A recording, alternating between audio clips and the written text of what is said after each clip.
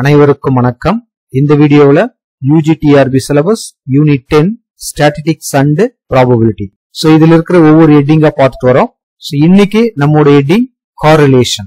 So இதுக்கு ரிலேட்டடா இருக்கிற சில விஷயங்களை தான் இன்னைக்கு நம்ம பார்க்க போறோம். ஆக்சுவலா எக்ஸாம் ஓரியன்டா இது ஒரு important content.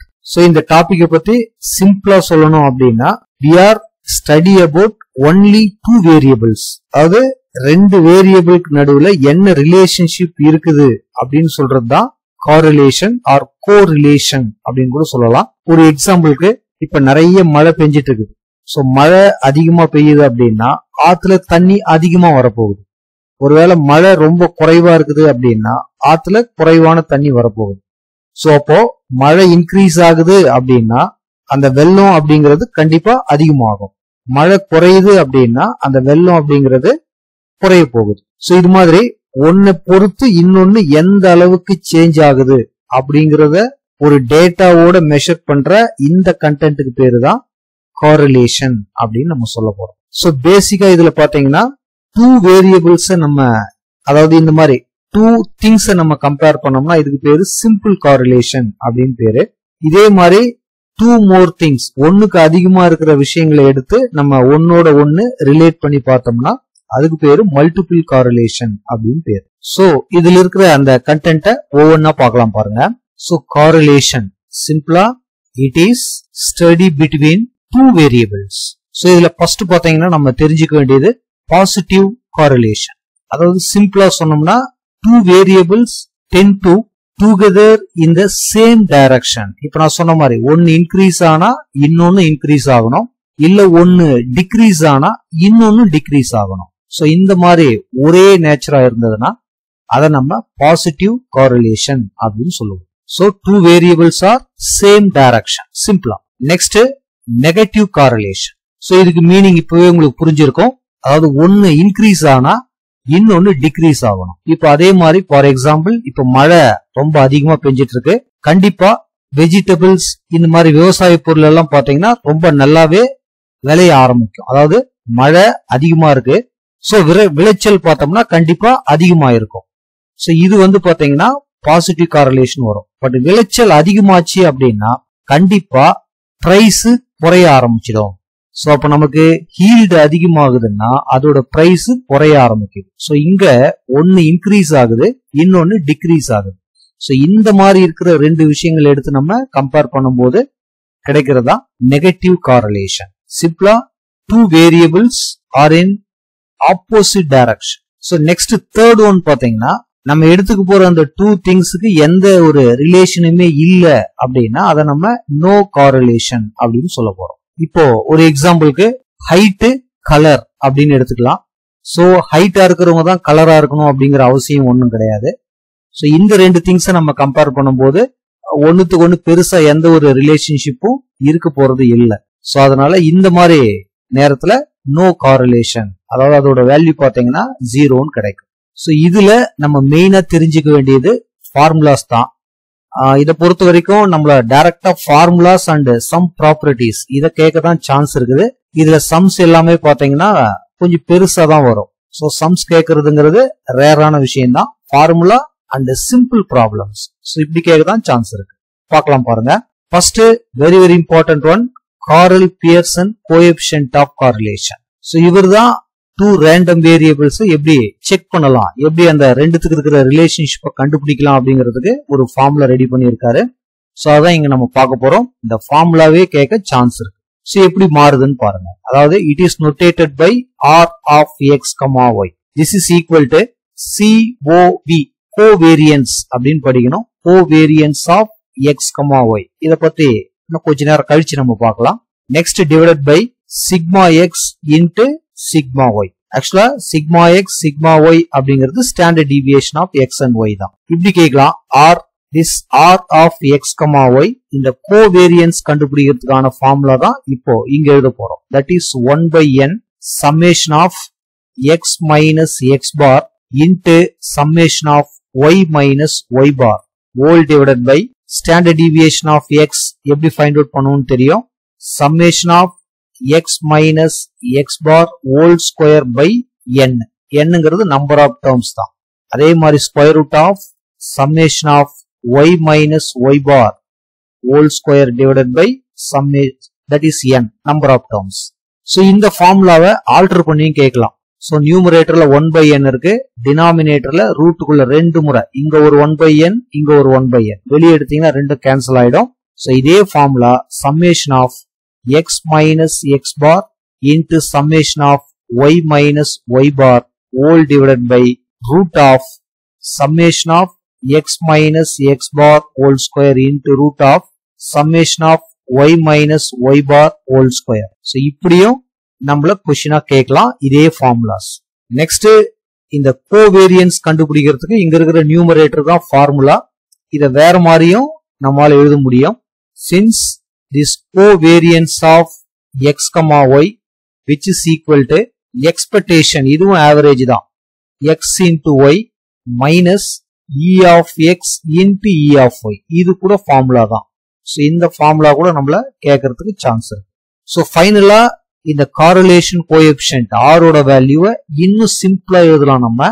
r which is equal to summation of xy divided by root of summation of x square summation of y square, இவ்வளவுதான். So இங்க x அப்படிங்கிறது என்ன? this x equal to x minus x bar, y அப்படிங்கிறது y minus y bar. So இதே formula தான், இதுதான் நம்ம ஷார்ட்டா xy root of summation of x square y square சொல்றோம். ஆக்சுவலா x minus x barங்கிறது இந்த டீவியேஷன் தான். இது ஆக்சுவலா d ஓட வேல்யூ தான் இது. சோ இங்க இருக்கிற எந்த ஃபார்மேஷன்ல வேணா நம்ம இந்த ஃபார்முலாவை நம்மள கேட்கலாம், கரெக்டா பாத்துக்கணும். சோ இத பொறுத்த வரைக்கும் சில இம்பார்ட்டன்ட் ப்ராப்பர்ட்டிஸ் நமக்கு இருக்கு. சோ கண்டிப்பா அது நமக்கு தெரிய வேணும். So first one, if x and y are independent, x-க்கும் y-க்கும் எந்த தொடர்பும் இல்ல அப்படின்னா கண்டிப்பா நமக்கு the covariance of x, y which is equal to 0 ன்னு கிடைக்கும். So covariance of x, y equal to 0 ன்னு கிடைக்கும்னா rank correlationல, அதாவது இந்த correlation coefficientல இதுதான் நியூமரேட்டரா இருக்குது. அப்ப இதோட வேல்யூ நமக்கு 0 ஆயிடுச்சுன்னா அந்த correlation coefficient ஓட வேல்யூவும் 0 ன்னு வந்துரும். அப்ப நம்ம தெரிஞ்சுக்க வேண்டியது x and y are independent அப்படின்னா correlation coefficient equal to 0. But முக்கியமான விஷயம் converse need not be true, அது நம்ம தெரிஞ்சுக்கணும். அதாவது இந்த correlation coefficient 0 ன்னு வருது அப்படின்னா அந்த டூ வேரியபிள்ஸும் வந்து uncorrelated ன்னு சொல்லுவோம். அந்த டைம்ல அதை நம்ம இண்டிபெண்டன்ட் சொல்ல மாட்டோம். நெக்ஸ்ட் இன்னொன்னு இந்த கோவேரியன்ஸ் பத்தி தான். That is covariance of x, y always equal to covariance of y, x. அதாவது commutative property exist ஆகும். Next third one, variance of x plus y. இதை நம்ம எக்ஸ்பேண்ட் பண்ணா நமக்கு என்ன கிடைக்கும்? அதாவது variance of x plus variance of y plus 2 into covariance of x, y. So very important formula. The same thing, variance of x minus y, இதுக்கான formula இதே மாதிரி தான், a plus b whole square formula மாதிரி தான் இது. So variance of x plus variance of y minus 2 into covariance of x, y.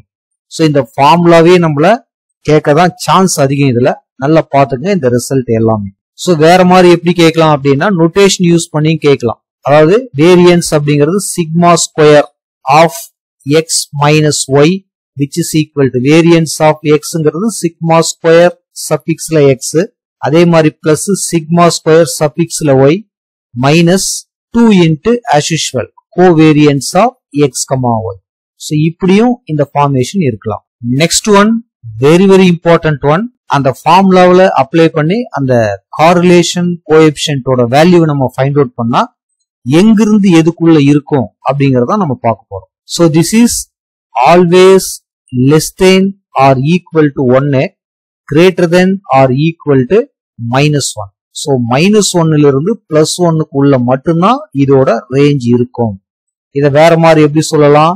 Modulus use பண்ணோம்னா modulus R less than R equal to 1 ன்னு சொல்லலாம். சம்டைம்ஸ் என்ன பண்ணுவாங்க, சிம்பிளா லைஸ் பிட்வீன் பிளஸ் ஆர் -1 இப்படியும் கொடுப்பாங்க.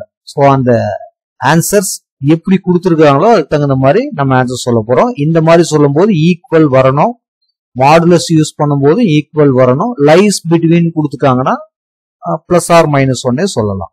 Next one very very important one. இதை use பண்ணி நம்மள ஆல்ரெடி எக்ஸாம்ல கொஸ்டினே கேட்டிருக்காங்க.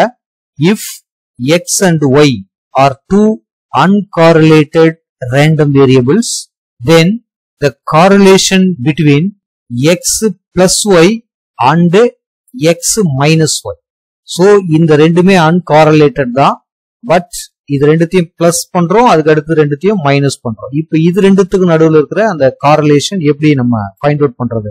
சோ அதுக்கான ஃபார்முலா என்ன அப்படின்னு பாத்தீங்கன்னா r which is equal to the variance of x, அதாவது sigma square x minus sigma square y divided by sigma square x plus sigma square y. இது எல்லாமே வேரியன்ஸ் தான். variance of x minus variance of y divided by variance of x plus variance of y. இதுல substitute பண்ணாவே போதுமானது. Next a straight line ax plus by plus c equal to 0 connected by the variable x and y, then this correlation r equal to plus 1 அப்படின்னு கிடைக்கணும். இன்னொன்னு r equal to minus 1 இந்த மாதிரி value கிடைச்சதுன்னா எப்ப நமக்கு r ஓட value plus 1 அப்படின்னு கிடைக்கும்னா b and a are opposite sign. எப்ப நமக்கு minus 1 கிடைக்கும் அப்படின்னா b and a are same sign. So இந்த விஷயம் தெரிஞ்சுக்கணும். எப்ப இது ஸ்ட்ரெயிட் லைன்ல கனெக்ட் பண்ணி இருந்தா, நார்மலா வந்து பாத்தீங்கன்னா இந்த correlation கோஎஃபிஷியன்ட்டோட value r equal to 1 நமக்கு கிடைக்குதுன்னா இது வந்து பர்ஃபெக்ட் பாசிட்டிவ் காரலேஷன் அப்படின்னு சொல்லுவோம். r equal to minus 1 கிடைக்குதுன்னா this is perfect negative correlation அப்படின்னு அங்க சொல்லுவோம். இது இந்த மாதிரி ஒரு ஸ்ட்ரெயிட் லைனோட கனெக்ட் ஆயிருக்குன்னா பிளஸ் 1 வருதுன்னா பியும் ஏவும் ஆப்போசிட் சைனா இருக்கும், மைனஸ் 1 வருதுன்னா பியும் ஏவும் சேம் சைனா இருக்கும். சோ இதெல்லாம் நம்மள எக்ஸாம்ல கேட்கறதுக்கான சான்ஸ் அதிகமா இருக்கிற கொஸ்டின்ஸ், நல்லா பாத்துக்கங்க. சோ நெக்ஸ்ட் பாத்தீங்கன்னா வெரி இம்பார்ட்டன்ட் ரிசல்ட், இந்த காரலேஷன் கோஎஃபிஷியன்ட்ட ரெண்டு எரரோட நம்ம லிங்க் பண்ண போறோம். So watts mean by error அப்படின்னு பாத்தீங்கன்னா ப்ராபபிலிட்டியில அண்ட் ஆல்சோ ஸ்டாட்டிஸ்டிக்ஸ்ல நம்ம சில சாம்பிள்ஸ் எடுத்துப்போம். சோ அந்த சாம்பிளை வச்சுதான் அந்த அங்க இருக்கிற அந்த ஹோல் திங்ஸோட குவாலிட்டியை நம்ம சொல்லுவோம். இப்போ ஒரு கடையில நம்ம ஒரு அரிசி வாங்க போறோம் அப்படின்னா கூட ஒரு 4 அரிசியை எடுத்து பார்த்துட்டு அது நல்லா இருந்ததுன்னா ஓகே, அந்த மூட்டையில இருக்கிற எல்லா அரிசியும் நல்லா இருக்கும் அப்படிங்கிற ஒரு ஐடியாவோட தான் நம்ம அதை வாங்குறோம். சோ எல்லாமே நல்லா இருக்கணும்ன்ற அவசியம் இல்லை. சோ அதனால நம்ம எடுக்கிற அந்த சாம்பிளை பொறுத்து மற்ற திங்ஸோட குவாலிட்டியை நம்ம டிசைட் பண்றோம். சோ அதுல நமக்கு நிறைய எரர் நடக்க சான்ஸ் இருக்குது. சோ அந்த எரர்ல நிறைய டைப்ஸ் இருக்கு, அதை நம்ம பின்னாடி பார்க்க போறோம். இந்த காரலேஷன் கோஎஃபிஷியன்ட்டோட லிங்க் பண்ற மாதிரி நமக்கு 2 எரர் இருக்கு. ஒன்னு வந்து பாத்தீங்கன்னா ஸ்டாண்டர்ட் எரர். இத பத்தி நம்ம தெளிவா இன்னொரு வீடியோல பார்க்கலாம். ஆக்சுவலா ஸ்டாண்டர்ட் எரர் அபவுட் மீன் தனியா இருக்கு, standard error about standard deviation தனியா இருக்கு. சோ இங்க நம்ம காரலேஷன் கோஎஃபிஷியன்ட்டை யூஸ் பண்ணி வர ஃபார்முலா, இதுல ஏற்படுற அந்த ஸ்டாண்டர்ட் எரர் எப்படி அதை நம்ம சரி பண்றது, எப்படி ஃபைண்ட் அவுட் பண்றதுன்னா this is 1 minus r square divided by square root of n. இங்க n அப்படிங்கிறது நம்பர் ஆஃப் டேர்ம்ஸ் தான், rங்கிறது காரலேஷன் கோஎஃபிஷியன்ட். நமக்கு நல்லாவே தெரியும் இதோட value lies between -1 to +1. Next பாத்தீங்கன்னா இதுல இன்னொன்னு இருக்கு ப்ராபபிள் எரர். இது எல்லாமே ஃபார்முலா தான், இந்த ஃபார்முலாவே டைரக்டா கேட்பாங்க. சோ ப்ராபபிள் எரர் எப்படி ஃபைண்ட் அவுட் பண்ண போறோம் அப்படின்னு பாத்தீங்கன்னா that is p of e, அதாவது PEன்றது probable error of correlation coefficient R, which is equal to இந்த வேல்யூ ஞாபகம் வச்சுக்கோங்க 0.6745 into 1 minus r square divided by root n. So இதுல கிடைக்கிற இந்த வேல்யூவை அந்த காரலேஷன் கோஎஃபிஷியன்ட்டோட நம்ம எடுத்துட்டு போயிட்டு லிங்க் பண்ணுவோம். அப்படி லிங்க் பண்ணும்போது இந்த probable error of correlation coefficient கிடைச்ச அந்த ஆக்சுவல் வேல்யூவோட இது அதிகமா இருக்குது அப்படின்னா the correlation is not at all significant, பெருசா அதை பத்தி நம்ம யோசிக்க வேண்டியது இல்ல அப்படிங்கிறது அர்த்தம்.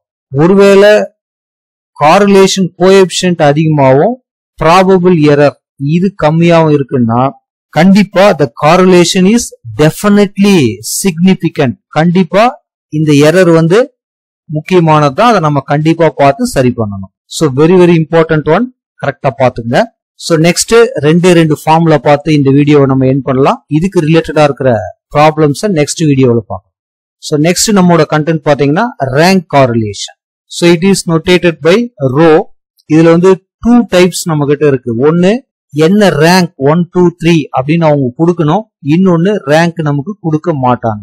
ஸோ இந்த சிச்சுவேஷன்ல எப்படி நம்ம கொடுத்துருக்கிற அந்த டேட்டாஸ்குள்ள ரிலேஷனை எப்படி ஃபைண்ட் அவுட் பண்ண போறோம் அப்படிங்கிறதுக்கான ஃபார்முலா தான் இது. ஸோ ஃபார்முலாவே நம்மள கேட்டிருக்காங்க. So 1 minus 6 into summation of d square divided by n into n square minus 1 அப்படிங்கிறது தான் ஃபார்முலா. இதுல dங்கிறது as usual deviation தான், அதாவது d which is equal to x minus y or suffix I. So இதுதான் நமக்கான formula. Next formula என்னன்னு பாத்தீங்கன்னா, அதாவது சேம் ரேங்க். சில நேரங்கள்ல 2 பேர் ஒரே மாதிரி ரேங்க் வருவாங்க, 3 பேர் ஒரே மாதிரி ரேங்க் வருவாங்க, அதாவது டைடு ரேங்க் அப்படின்னு சொல்லுவோம். ஸோ இந்த சிச்சுவேஷன்ல நம்ம எப்படி ஃபார்முலா இதுக்கு அப்ளை பண்ண போறோம்? இது ஃபைண்ட் அவுட் பண்ணது ஸ்பியர்மேன் அப்படிங்கிற கிரேட் மேத்தமெட்டிஷியன் தான். ஸோ அவர் நேம் சொல்லி கூட கேட்கலாம். த ஸ்பியர்மேன்ஸ் ரேங்க் காரிலேஷன் ஃபார்முலானா இதை எழுதலாம். அண்ட் ஆல்சோ சேம் ரேங்க் அப்படின்னா இப்ப நம்ம எழுத போறது எழுதலாம். this row which is equal to 1 minus 6 into same formula தான் sigma d square plus summation of m into m square minus 1 divided by 12 whole divided by as usual n into n square minus 1 அப்படின்னு எழுது. So இங்க இருக்கிற இந்த டேட்டாவுக்கு correction factor அப்படின்னு பேரு. இது நம்ம சம் போடும்போது உங்களுக்கு புரியும். இதை வந்து அங்க இருக்கிற சம்மோட ஒவ்வொரு டேட்டாவோடும் நம்ம ஆட் பண்ணிட்டே போவோம். ஸோ இதோட ரேஞ்சும் எவ்வளவு வேல்யூ அப்படின்னு பாத்தீங்கன்னா ரேங்க் காரிலேஷனுக்கும் லைஸ் பிட்வீன் -1 to +1 தான். ஸோ இதுல இன்னொரு இன்ஃபர்மேஷன் நீங்க தெரிஞ்சு வச்சுக்கணும். இதுல இந்த என்னோட வேல்யூ கிரேட்டர் தென் 30 இருந்ததுன்னா, அதாவது நம்பர் ஆஃப் டேர்ம்ஸ் தான், அது கிரேட்டர் தென் 30 இருந்ததுன்னா இந்த ஃபார்முலா நம்ம அப்ளை பண்ண முடியாது. எப்போ அப்படின்னா ரேங்க கொடுக்கிற வரைக்கும். ரேங்க கொடுத்தா மட்டும்தான் நம்மளால இந்த ஃபார்முலா அப்ளை பண்ண முடியும். ஸோ இந்த டேட்டாவும் நம்ம பார்த்து வச்சுக்கிறது நல்லது. ஸோ இதுக்கு ரிலேட்டடா இருக்கிற சில ப்ராப்ளம்ஸை நெக்ஸ்ட் வீடியோவில் பார்க்கலாம். ஸோ இந்த வீடியோ உங்களுக்கு ஹெல்ப்ஃபுல்லா இருந்ததுன்னா மறக்காம நம்ம சேனலை சப்ஸ்கிரைப் பண்ணுங்க, ஷேர் பண்ணுங்க. தேங்க்யூ ஃபார் வாட்சிங்.